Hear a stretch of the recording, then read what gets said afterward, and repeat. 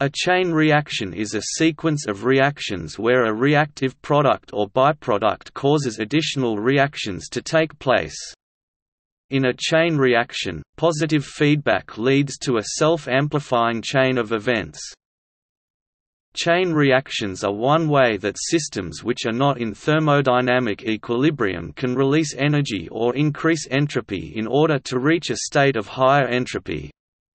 For example, a system may not be able to reach a lower energy state by releasing energy into the environment, because it is hindered or prevented in some way from taking the path that will result in the energy release. If a reaction results in a small energy release making way for more energy releases in an expanding chain, then the system will typically collapse explosively until much or all of the stored energy has been released. A macroscopic metaphor for chain reactions is thus a snowball causing a larger snowball until finally an avalanche results. Snowball effect. This is a result of stored gravitational potential energy seeking a path of release over friction. Chemically, the equivalent to a snow avalanche is a spark causing a forest fire. In nuclear physics, a single stray neutron can result in a prompt critical event, which may finally be energetic enough for a nuclear reactor meltdown or, in a bomb, a nuclear explosion. Numerous chain reactions can be represented by a mathematical model based on Markov chains.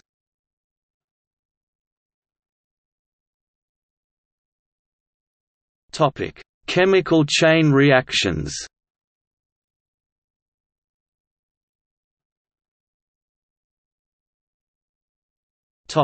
History. In 1913, the German chemist Max Bodenstein first put forth the idea of chemical chain reactions. If two molecules react, not only molecules of the final reaction products are formed, but also some unstable molecules which can further react with the parent molecules with a far larger probability than the initial reactants. In the new reaction, further unstable molecules are formed besides the stable products, and so on. In 1918, Walter Nernst proposed that the photochemical reaction between hydrogen and chlorine is a chain reaction in order to explain what's known as the quantum yield phenomena. This means that one photon of light is responsible for the formation of as many as 106 molecules of the product hydrogen chloride. Nernst suggested that the photon dissociates a Cl2 molecule into two Cl atoms which each initiate a long chain of reaction steps forming hydrogen chloride. In 1923, Danish and Dutch scientists Christian Christiansen and Hendrik Anthony Kramers, in an analysis of the formation of polymers, pointed out that such a chain reaction need not start with a molecule excited by light, but could also start with two molecules colliding violently due to thermal energy as previously proposed for initiation of chemical reactions by Van 't Hoff. Christiansen and Kramers also noted that if, in one link of the reaction chain, two or more unstable molecules are produced, the reaction chain would branch and grow. The result is in fact an exponential growth, thus giving rise to explosive increases in reaction rates, and indeed to chemical explosions themselves. This was the first proposal for the mechanism of chemical explosions.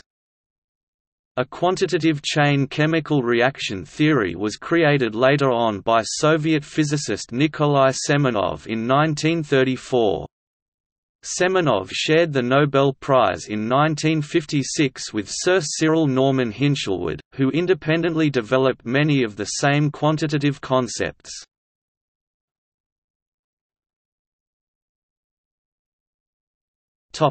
Typical steps. The main types of steps in chain reaction are of the following types. Initiation, formation of active particles or chain carriers, often free radicals, in either a thermal or a photochemical step. Propagation may comprise several elementary steps in a cycle, where the active particle through reaction forms another active particle which continues the reaction chain by entering the next elementary step. In effect, the active particle serves as a catalyst for the overall reaction of the propagation cycle. Particular cases are, chain branching, a propagation step which forms more new active particles than enter the step. Chain transfer, a propagation step in which the active particle is a growing polymer chain which reacts to form an inactive polymer whose growth is terminated, and an active small particle such as a radical, which may then react to form a new polymer chain. Termination, elementary step in which the active particle loses its activity, e.g. by recombination of two free radicals. The chain length is defined as the average number of times the propagation cycle is repeated, and equals the overall reaction rate divided by the initiation rate. Some chain reactions have complex rate equations with fractional order or mixed order kinetics.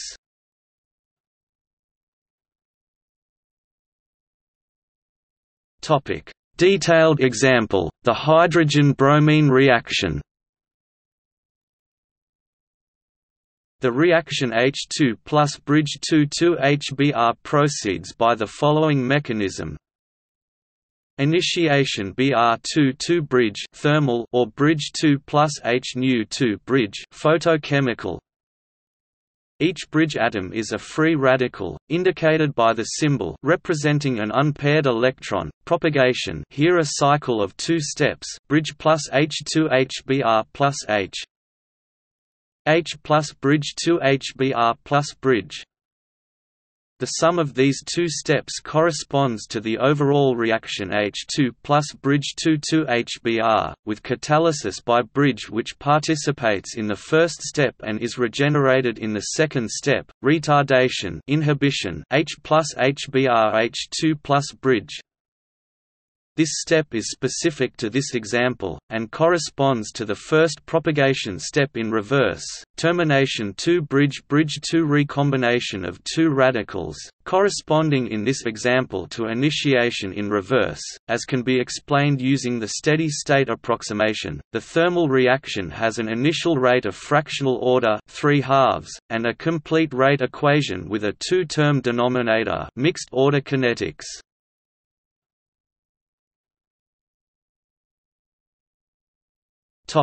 Further chemical examples.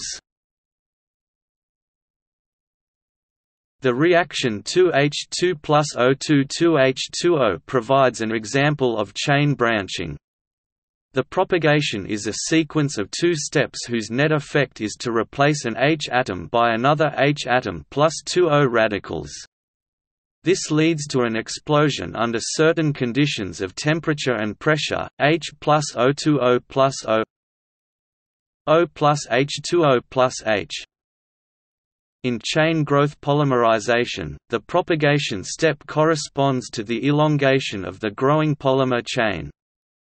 Chain transfer corresponds to transfer of the activity from this growing chain, whose growth is terminated, to another molecule which may be a second growing polymer chain. For polymerization, the kinetic chain length defined above may differ from the degree of polymerization of the product macromolecule. Polymerase chain reaction, a technique used in molecular biology to amplify make many copies of a piece of DNA by in vitro enzymatic replication using a DNA polymerase.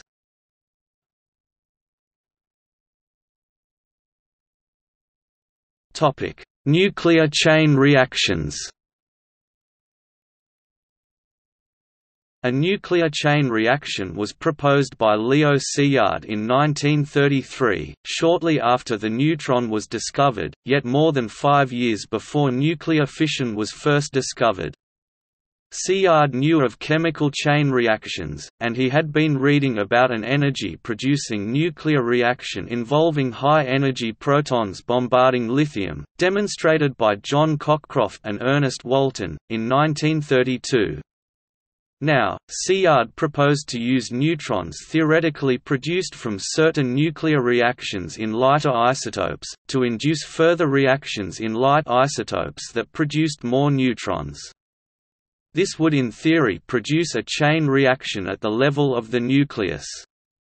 He did not envision fission as one of these neutron-producing reactions, since this reaction was not known at the time. Experiments he proposed using beryllium and indium failed. Later, after fission was discovered in 1938, Siyard immediately realized the possibility of using neutron-induced fission as the particular nuclear reaction necessary to create a chain reaction, so long as fission also produced neutrons. In 1939, with Enrico Fermi, Siyard proved this neutron-multiplying reaction in uranium. In this reaction, a neutron plus a fissionable atom causes a fission resulting in a larger number of neutrons than the single one that was consumed in the initial reaction. Thus was born the practical nuclear chain reaction by the mechanism of neutron-induced nuclear fission.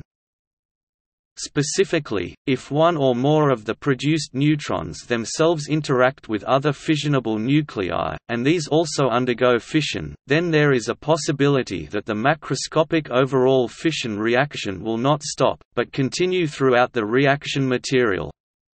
This is then a self-propagating and thus self-sustaining chain reaction. This is the principle for nuclear reactors and atomic bombs.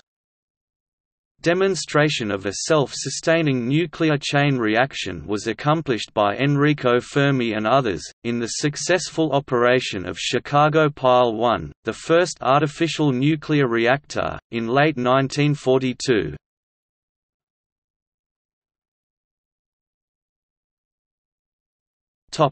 Electron avalanche in gases.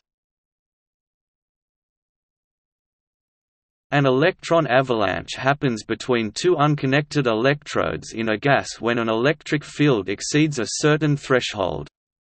Random thermal collisions of gas atoms may result in a few free electrons and positively charged gas ions, in a process called impact ionization. Acceleration of these free electrons in a strong electric field causes them to gain energy, and when they impact other atoms, the energy causes release of new free electrons and ions, ionization, which fuels the same process. If this process happens faster than it is naturally quenched by ions recombining, the new ions multiply in successive cycles until the gas breaks down into a plasma and current flows freely in a discharge.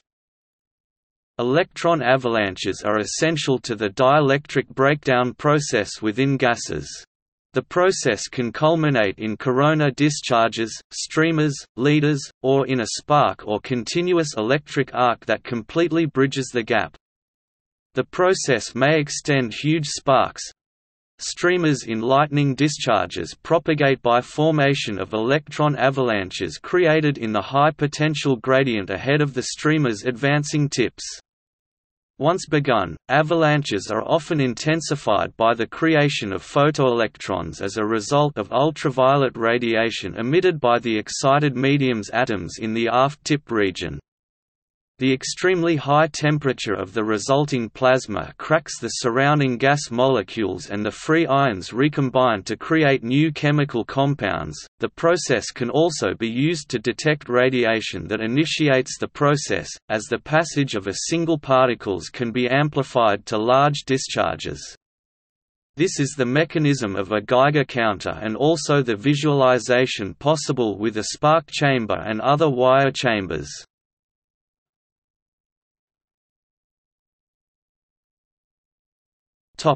Avalanche breakdown in semiconductors. An avalanche breakdown process can happen in semiconductors, which in some ways conduct electricity analogously to a mildly ionized gas. Semiconductors rely on free electrons knocked out of the crystal by thermal vibration for conduction. Thus, unlike metals, semiconductors become better conductors the higher the temperature. This sets up conditions for the same type of positive feedback. heat from current flow causes temperature to rise, which increases charge carriers, lowering resistance, and causing more current to flow. This can continue to the point of complete breakdown of normal resistance at a semiconductor junction, and failure of the device. This may be temporary or permanent depending on whether there is physical damage to the crystal. Certain devices, such as avalanche diodes, deliberately make use of the effect.